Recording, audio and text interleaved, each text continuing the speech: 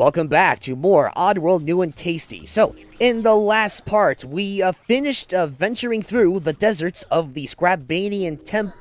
Well, not the Scrabanian Temple, just the deserts of Scrabania. Once again, thanks to the help of our good buddy Elum, and now we're entering the Scrabanian Temple with our goal to once again ignite the holy fires, and then to complete our last spiritual trial to get at our last hand scar. But first and foremost, we gotta sneak past by this Slig, only for a moment, so that we can use him as a means of getting through this secret room to save more of our Mudakin brethren. Also, we have a Brandon. Yeah, so in the last part, you may have noticed that we did lose a Brandon temporarily, but got a BJ. But now we have both a BJ and a Brandon back. So yes, the Spiffy Needle crew is back at it again, along with our good guest, always great returning guest, Brian. So here we go. The gang's all here once again. And now for the slaughter. Yes. Oh, of course. So something interesting that I did discover upon doing this secret level in the remake as opposed to the original. So again, like keep in mind, with the original game, it went from one static screen to the next, and it would like slideshow transition from one screen to the next. Unlike in the remake, where the camera continuously pans to your current location from one area to the next. Now, with that in mind, in the original game, you would have to stand in one spot nearly off-screen just so that you can easily take out all of the slogs that would come out at each of those slog huts. Now, here I am thinking, in the remake, that would not be the case, because, you know, the camera is obviously handled in a much different fashion compared to the original. So I'm thinking, okay, I'll just stand in the middle of these two slog huts, and then just go back and forth and try to take down the slogs from there. That did not work. What you just saw there was basically how you would handle, well, how I would handle that little challenge in the original. Yeah, you basically stand in one particular spot where it would activate both of those slog huts. You stand in that one spot and just take out the slogs like how you would in the original. And considering how fast these sligs are with whipping out their guns and just firing at least just one single shot, it just makes it even more easy to take out those slogs. So yeah, that was quite an interesting tidbit that I sorry. That's unfortunate. Ooh, so close. Thank goodness for quick saves. Many have failed the Scraps test, as you saw before. As seen here in part 10 of New and Tasty. Yes, absolutely. So, yeah, in case if you've forgotten, Scrabs are known for being more territorial or whatnot. They don't just go after prey for the sake of going after them. It all depends on who's invading their territory. Again, they could very well attack other Scrabs. So, again, it's all about themselves and their territory, that's all. I saw it first! Pretty much. Alright, so yeah, let's have a look at this map here. So, basically, the first flintlock switch should be, right next to the JC Penney's, but if we go down to the third floor, then, we have another set of, flintlock switches right next to the GameStop, and, oh, there's one right next to, Macy's as well. Oof. It's gonna take a little bit of time to, get all those flintlock switches, methinks. We stopped by McDonald's. We have food at the house, BJ. I hate this family. At home, Abe. I hate this family. I wish I was never born.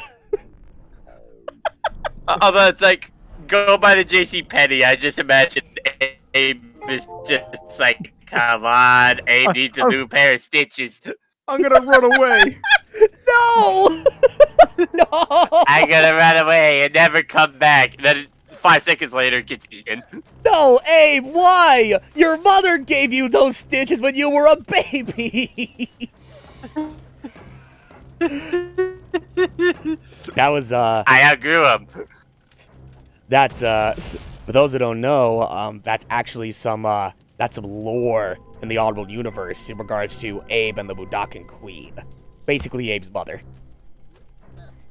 I know some people didn't exactly catch that upon our initial reaction to the PlayStation 5 reveal trailer that was shown off during the PlayStation 5 event.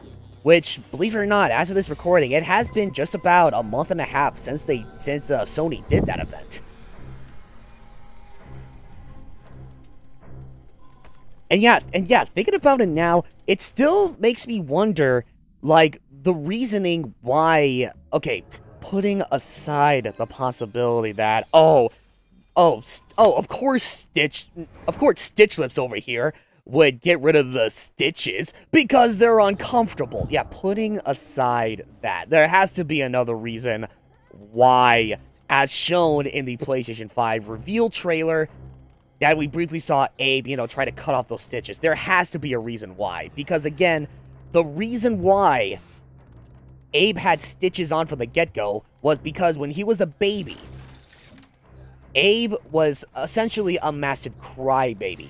And the Magog Cartel, the bad guys, pretty much had enough with all of the commotion that Abe was making because of his non-stop crying. And it got to a point where the Magog Cartel was like, okay, if this baby does not shut up, we're gonna take him out. We are getting rid of this baby. And the Budokan Queen was not having any of that. So, to prevent Abe from being taken out by the Magog Cartel as a baby, that's where the stitches come into play. And yes, the stitches did keep his mouth shut for a while, but, I mean, Brian, you're not exactly off base. He did, in a way, kind of outgrew them in a way. Which is God why, damn it! Which is why he is able to speak just fine, even with the stitches on. You know what? I feel like I don't even have to play games anymore. I already know what happens. Wait. That doesn't make any sense. How, when the stitches are put on him as a baby, he should have been, what, did he shrink? Because how would the stitches get bigger for him to be able to open his mouth again if they were put onto him as a baby? It would be similar to how you outgrow your clothes, though, right? Yes, yeah, your clothes like you stretch your mouth. So the stitches should have shrank on his mouth, making it even harder for him to be able to open his mouth. No. What I mean is, like, you know how loosened up is the thing. Yeah, like that's what I'm saying. Like, you know how sometimes you wear clothes, they stretch out. Yeah, exactly. Like they don't like just shrink as you wear clothes. Sometimes the clothes that you wear as you grow up, they stretch out. Yeah, that's what I was about to say. They get stretched out. Yeah, pretty much. They got loosened and stretched out over time. So that's why. So yeah. Let's simmer down a little bit, all right? Also, what you're saying is the cartel is effectively Broly. Wait. I am legendary Super Saiyan Abe. So, oh jeez. It's like, oh man. It's like, wait. Oh.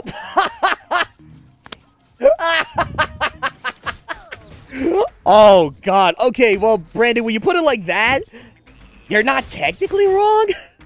The only difference here is, like, no, there is no such thing as like a legendary Super Gluckin. As far as we know. There is no such thing as that. As far as we know. There is none.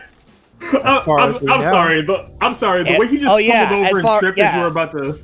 Yeah, and I know for a fact there is no such thing. So that saying is irrelevant. Well, I mean, there's a new game coming out, isn't there?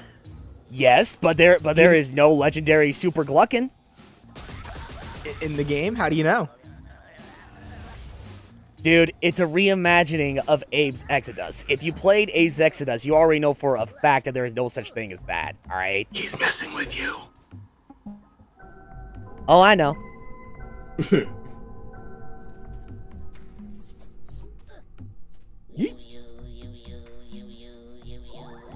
Alright, as I possess the bells to play Meanwhile- the song, meanwhile, we're- birds, come to me. We're in Brimstar, it looks like. Wait, oh. oh, yeah, with, what was it, that rock in the background? Yeah. Yeah, it kind of does, actually. Yeah, that is a like fair point. A random thing in the background of the Brimstar Metroid stage. Yeah, you're right, that is a fair point. Now, all we need now are some Metroids. Off to Final Destination. Well, No, whenever, they're whenever not we eventually, Metroids. They're called Samuses, duh. Yeah. This What? game's Wait. universe and that game's universe have nothing in common. oh dear, Oh no! oh dear. Rudy, I think your divine cell phone's kind of acting a little odd. Oh god! Oh, speaking. Oh, she's trying to call back. Okay, cool. Phone. Oh my god! That's a... I had temporary blame Hades. Oh yes, hello, this is Verity. I hear you were talking shit. I'm gonna need to ask you to stop it before I throw a reset bomb in your face and wipe out you and your entire race. You don't even want to see what she does to atheists. No, don't throw a reset bomb. We're almost done with the video. No! We're already on take 2. I don't feel like doing another take 3. Hey, third time's the charm. Well, I mean, you're not wrong. Oh my goodness. Alright, so with that, we are essentially halfway through the Scrabanian Temple. So join us next time as we take on the rest of the rooms in the Scrabanian Temple to ignite the holy fires, and we can get our last hand scar. So, see you guys then.